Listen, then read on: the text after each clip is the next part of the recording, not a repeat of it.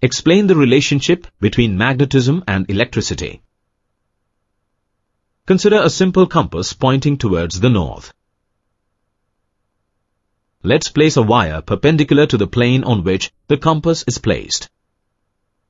We see that as soon as the current starts flowing through the wire, orientation of the compass needle changes from the north and points towards the different directions at different positions.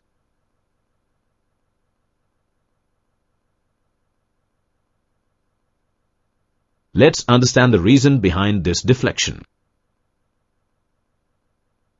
When current starts flowing in the wire, it sets up a magnetic field around it, due to which the compass needle points in the direction of the magnetic field induced by the current.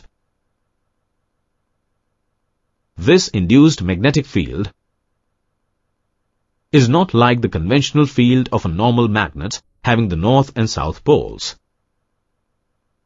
Rather, it is circular. And as soon as the current is removed, the magnetic field also disappears.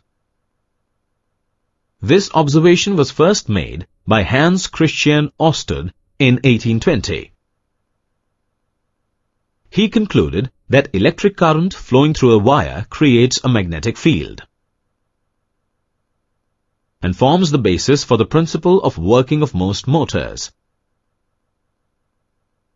Later on, experiments also showed that a current is induced in a loop of wire when the wire is moved towards or away from the magnetic field, or when the magnetic field is moved towards or away from the wire. This relationship between electricity and magnetism was explained later by English physicist Michael Faraday. He formulated the Faraday's law of electromagnetic induction, which states that if magnetic fields are changed through a loop of wire, then electric current will be produced within the wire.